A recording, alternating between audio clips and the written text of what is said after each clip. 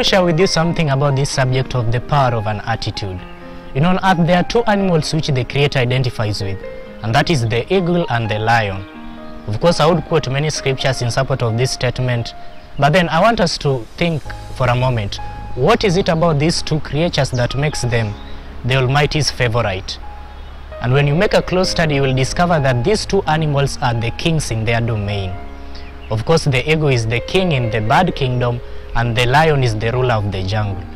And I want us to talk about the lion for a moment. See, the lion has a spirit of leadership. And that's why, despite it not being the tallest or the smartest, the others will still run away when it shows up.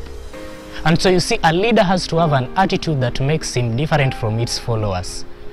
You know, one late Dr. Miles Monroe says that an army of sheep being led by a lion will defeat an army of lions being led by a sheep.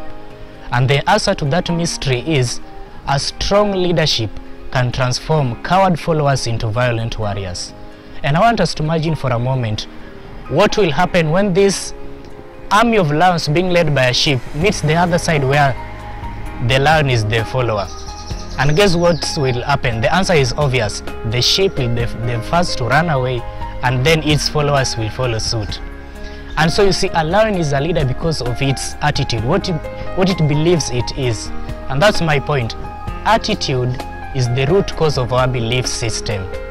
It starts with imagining what you are, and then the picture that you've set for yourself, and then having the right attitude to embrace it. And so you see, with the right type of attitude, we can be the change we want to be.